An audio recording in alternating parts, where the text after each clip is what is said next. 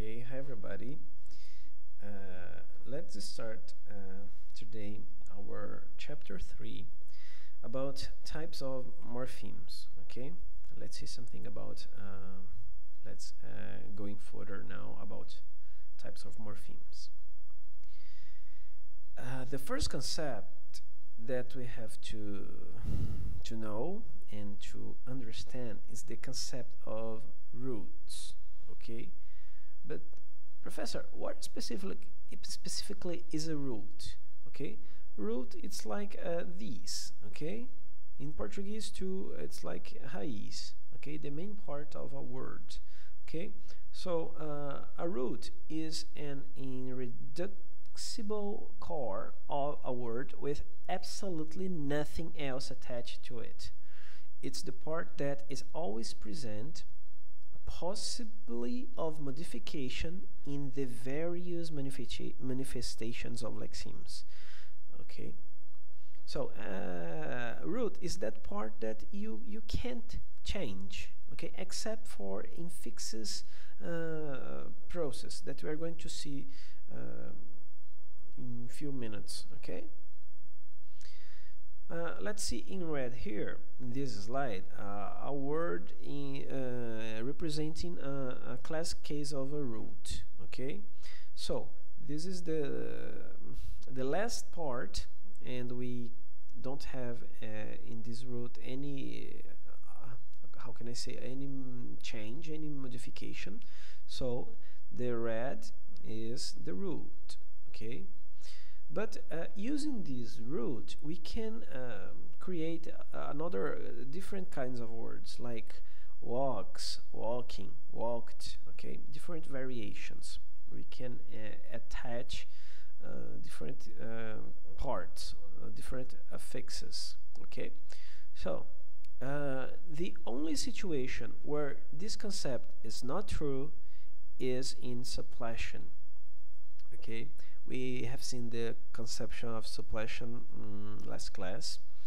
Okay, when the root changed completely. Okay, we can see the example below, like good, and good in a different degree, better. Okay, so the root God is completely modified now. Okay, so this is suppletion. Except in this case of suppletion, we have some derivation processes or inflection processes. Okay, where we put only at the end of the word ed or as. Okay, something like those. Many words contain a root standing on its own. Roots which are capable of standing independently are called free morphemes. Free morphemes are capable of occurring in isolation. So morphemes are some words, the last, how can I say, it's the last part of a word that it has meaning. Okay, and we call free morphemes those words that are independent. Okay, that have a meaning in isolate situation, in isolate use. Okay, for example, man, book, tea, sweet, bet, very.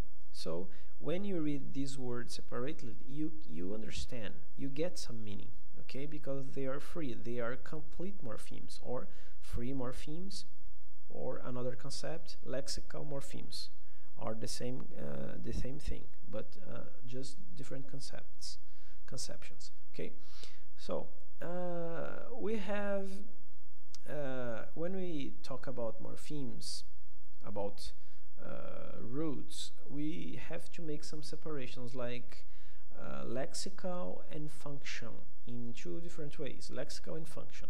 Okay, when we discuss about lexical, we are treating about words that have that are heavier about semantics. Okay, so are very rich words semantically speaking, And when we treat about function words, usually these words are, it's not a question to be more or less important, because both are very important. But function words are not so full of meaning. Okay, they are usually used to make links, okay, like conjunctions, articles, and so on. Let's see specifically each one, each group. Okay, in the lexical morphemes, okay, we have the groups of nouns, adjectives, verbs, adverbs. Okay, in the function morphemes, we have articles, demonstrative, pronouns, conjunctions. Okay, so as I told you before, the lexical group are richer of semantics, okay, of meanings. Okay, let's go. And here are more examples of function words, okay? They have only grammatical functions, okay? Like articles, a, and, the demonstratives, the, this, that, these, and those, the pronouns, the subject pronouns like I, you, the adjective possessive pronouns like his, her, relative pronouns like whom, who, whose, okay? And conjunctions too, like yet, okay? And, if, but, however, and so on. There are a lot of them, right? So, just one observation. When we talk about function words, we are treating about the same thing of grammatical words, okay? They are synonyms. It's the same thing to say grammatical words or functional words. Sometimes we're going to find this one or another one, right? But they are the same. In a different focus now, in a different way, we have the bound roots. We studied before that the free roots are those complete words. Okay, we can use a root isolate of a context. They are full of meaning. But bound roots read sometimes of another term to have its realization. Okay, let's see some examples. So there are some kind of roots that are not free. We call them bound roots. They are called bound roots. So we have a joke above. I hate to be a bound root, okay, because he's not free. He depends on another thing to realize its own meaning. Okay, we have here some pieces of words or bound roots. So these pieces in orange or red really need to be together another piece of word to have its own realizations. Okay, like mit in permit, remit, admit, sieve in perceive, receive, conceive, pred in predator, predator, predation, and depredate. Alone or separatedly, they do not have any meaning. Okay, they cannot occur as independent words. They depend on another word or another combination. Okay, good. Usually these roots or these bound roots comes from Latin language. Okay, it was Latinate roots. They are Latinate roots like met and sieve. Met means in etymological dictionaries like send. It has the idea of send something.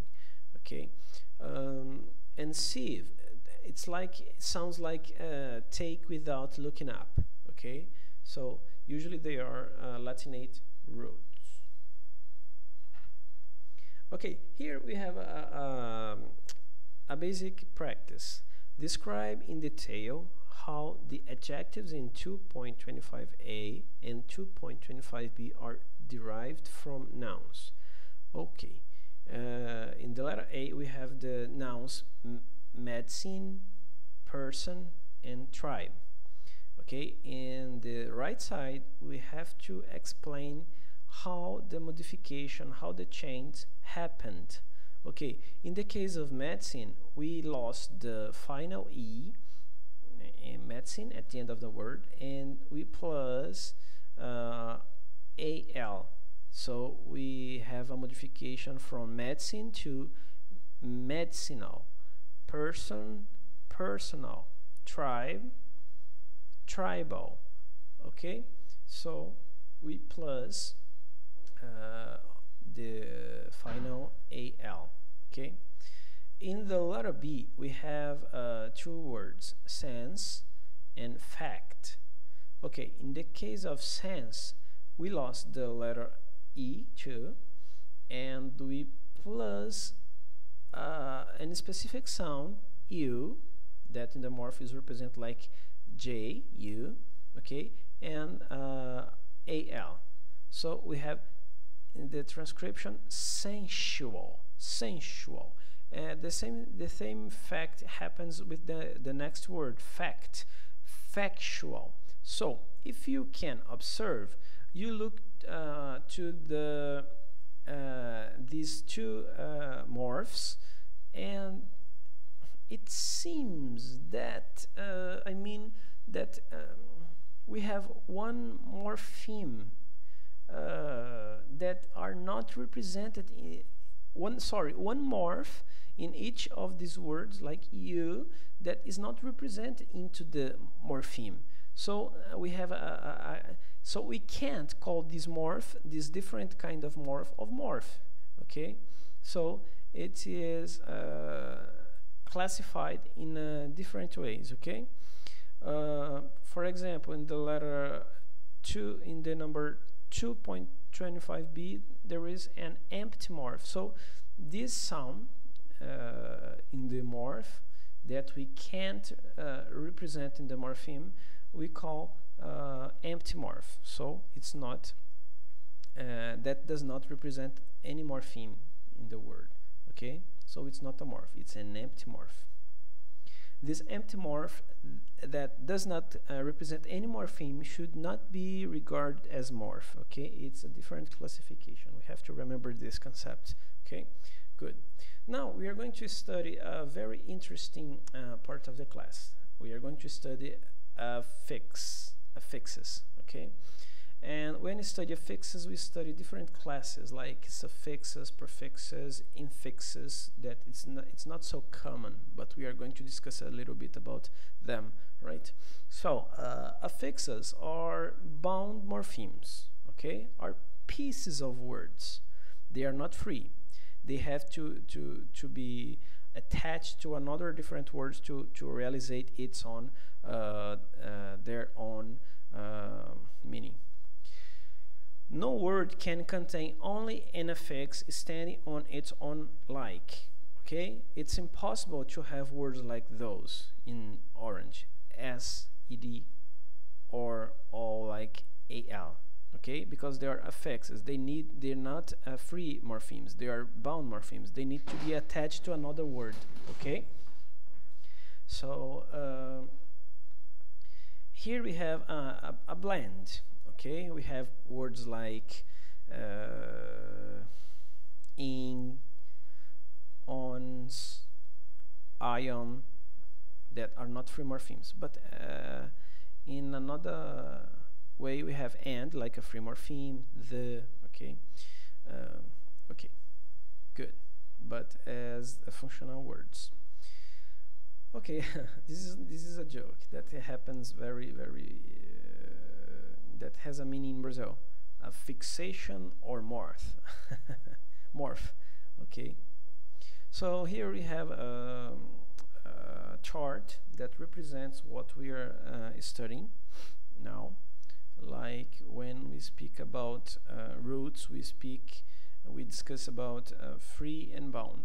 Free are those words that can happen alone. They have their own meaning. And bound are some affixes or parts of word that need to be together to another part to have some realization.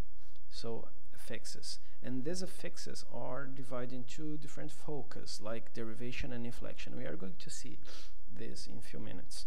So we have in blue below the affixes that correspond to derivation process, like an, full, ly, or ness ship. Okay, like unfortunately, unhappy, happiness. Okay, this is a process of derivation. But we have, when we have some inflections, we have, it's like conjugations in verbs. In the simple present tense, in the third persons, we use the letter s for he, she, or it, to make it the inflection of the verb. Like, for example, the verb work. The conjugation is I work, you work. But we have the third persons, he, she, it, works. We plus the s. So this is an inflection, is a change in the variation, in the standard of the conjugation of the verbal conjugation. Or when you use the simple past tense, like we put the particle ed to realize the past. Okay. There are three types of affixes. We can see prefixes, suffixes, and infixes. Prefixes is the process that you put a bound root in the beginning of a word, making a combination. The suffixes is the opposite process. We put the bound morpheme after the morpheme, the original morpheme, and you create another word. And infixes is a very specific process that it's not so common in English. Okay, it's common in another kinds of language, but we have some cases with n and m in English, specifically with words that were influenced or the Latinate terms. Okay, in the first case we have prefixes. Prefixes or prefix is an affix attached before a root or stem or a base. Okay, like re, an, in. Root, stem, and base are almost the same thing, and there are some differences of the conception or perception, but basically they are the same. They treat about the same thing.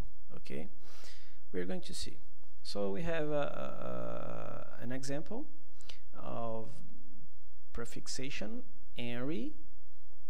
Before Henry, we put the word milli-Henry, or micro-Henry. So these sound like prefixes. Okay.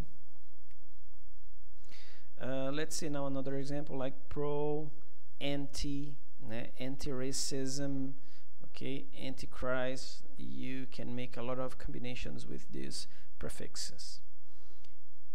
Hertz, megahertz, gigahertz, okay, and another kinds of the affixes in red are the prefixes. Okay, they are put before the original word.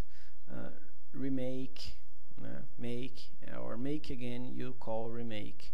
Untied, it's not a very organized person. Indecent, okay, this boy have to grow, so it's not so normal in our culture. Okay, now we are going to see the opposite process, suffixes. A suffix is an affix attached after a root or stem or in Portuguese, no, in English, or base, like li, ist, as, in, ed. Let's see some examples, like if you have the word hope about politicians, the American have some hope about Obama's government. If you put the suffix less, you lost all your hope. Okay, you don't have any hope anymore. Dirt, dirtier, dirtiest. Okay, here we have the comparison degrees. Okay, and the last ones are waiter, okay, quickly, player, kindly, mats, jumped. Okay, and infixes. Okay, if you have some bound morphemes that you put before some word in the beginning, and suffixes that you attach at the end of some word, infixes. What are infixes? it's like a situation. Is it like a situation when you have prefix and suffix together at the same time? No. A student told me this, but it's a very interesting theory, but it's not. Okay, infixes are in specific case when the root suffers something. You put some different term in the root, okay, into a root. Let's see. It's like a surgery. It's almost there, okay? Infixes, and infix is an affix inserted into a root itself, like Arabic and Hebrew. In English, the only infix is an, that is inserted before the last consonant of the root in few words of Latin origin, okay? So it's not so common in English, but we have some cases, okay? Like we have the root here, cub, root. So we have some derivations, okay?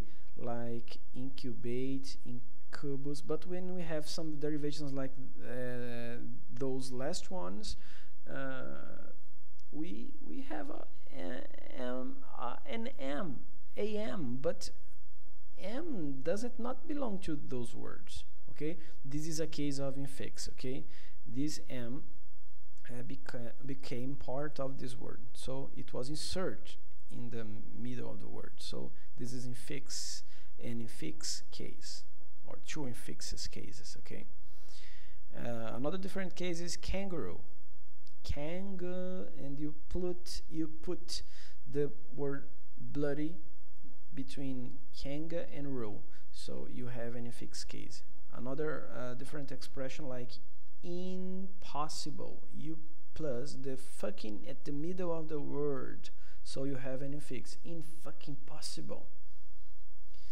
Okay, now let's specify what means exactly roots, stems, and bases. Okay, I told you before that they are almost the same, yes, but there are some different focus to them specifically. Let's see.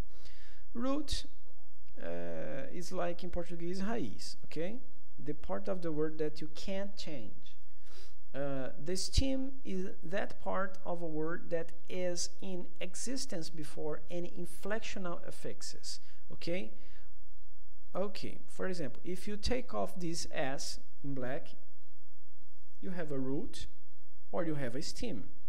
But when you make some derivations of this word for inflectional process, like you change this word from singular to plural, putting the letter S, for example, you don't have anymore a stem. But if you have the original word without any inflection, you have a case of stem. Okay, this root is a stem too. Okay, stem, inflectional affixes. It's the same situation for work. Work is a root, work is a stem, but when you change this stem, when you put some variation, this word suffers some inflection process, adding the ER, so this is not a stem anymore, right? So, and bases. Bases is very simple. Bases or base, it is any unit to which affixes of any kind can be added. The affixes attached to a base may be inflectional or derivational affixes. Okay, basis is each word, any word that is prepared to receive any attachment. Okay, to make any combination from inflectional or derivational affixes. Right? Good. Okay. Now we are prepared to understand what is the stem. But let's see a specific kind of stem. We have the stem extenders. If you take the example of ox, in Portuguese boi, in the singular, and you plus some term n, okay, to change this word to a plural, we have the plural of ox, oxen, okay? But in this case, we have only a combination of two parts, ox and n, to make the plural. It's a question of only combination.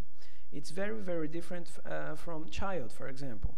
Child is an irregular verb. Oh, sorry, it's an irregular noun.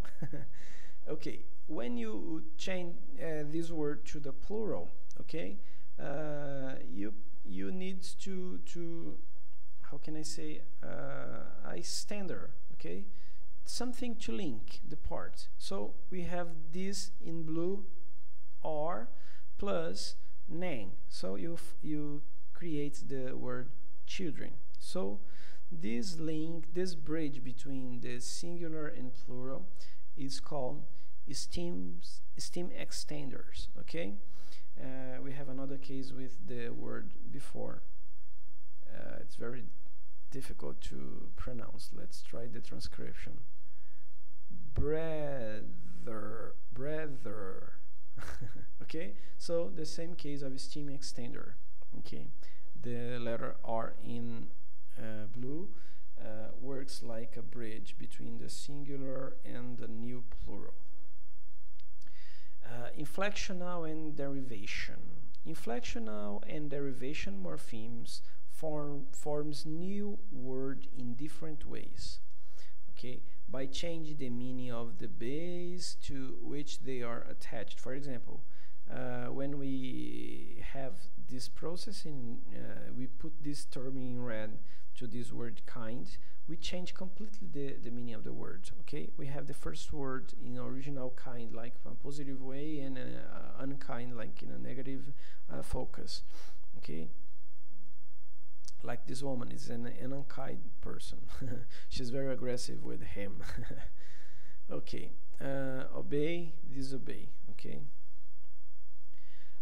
we have a different situation here by changing the word class that base belongs to, adding ly, kind, kindly. Okay, if we have a normal situation and we have a super kind person, kindly. Okay, good. And we have some variations of regular inflection and irregular inflection. Okay, let's see a little bit about like tooth, teeth, man, child, children. In this case are irregular. I have two mans. This is very common where a foreign person is learning English. Okay, in elementary levels like Brazilian too, because in general the plural form, you obtain a plural form in English adding s to the nouns, but man is a case of a irregular noun, so you change the letter A for E. Okay, it's like the inflectional process. He plays, he, she, it, you have to put s usually when you are conjugating these verbs. Okay, he play guitar, and we need the article the. When we are treating about musical instruments, we have to use the guitar, the piano, the flute, okay, and so on. I can read in English. Okay, we can observe that you have to take off here the auxiliary do not, because can is a modal verb. Okay, so it's not necessary to use auxiliary with modal verbs, because it works. The modal verb, it works like an auxiliary for itself. Okay, and usually modal verbs doesn't accept any particle to particle, for example, to be followed by it. Okay, so a plural of nouns like car, cars usually happens in English. It's very common. Box, boxes, church, churches. Okay, go, went. Here we have a different situation. The root changes completely when you put the verb go in the past, for example. And we have some variations in the simple present tense, in another in present continuous or past participle, like go, goes, going, gone. Are go and went allomorphs of the same morpheme? It's a question to think. Okay, suppletion, different rules, wife, wives. Okay, and sometimes there are some strange forms that are the same for singular and plural, like fish, deer, truth. Like a deer was visible through the trees. Two deer at the same way were visible through the trees. Okay, so it's strange for us Brazilian, because we usually put s for plural, so it's strange for us to see a word, a similar word, a homograph used in a singular and in a plural too. Okay, inflection and derivational compounding. Let's see what. Let's pass some slides. Okay, I would like to speak a little bit about compounds.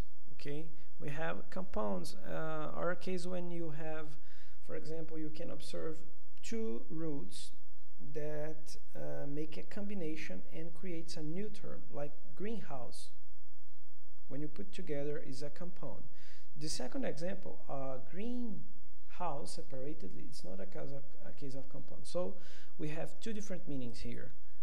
A greenhouse, like a place where you have a lot of kinds of plants, and a greenhouse, literally a house that has the green color. Okay, it's a joke. Hey, which do you prefer, a greenhouse or a greenhouse? Okay, so this part in red is only to remember that to make some difference in the pronunciation. In compounds, we usually stress the first part of the word, greenhouse, and case where we don't have compounds, we usually put the stress on the second word, greenhouse, right? So we have similar case like blackboard. It's a board with a black color, and blackboard, a board for written on, right? Are different. And we have case like this, hairnet or hairnet. Okay, are different types of net. Okay. White house, a simple house that is white and is not yellow, and a White House, it's the residence of the U.S. president. Okay, so we stop here. I hope you enjoy these concepts, and you have to study the book. Okay, the slide is very good to study, but the book is a source of knowledge, and we have more detailed information to read there. Okay, so I hope you enjoy. Thank you very much. See you soon. Bye.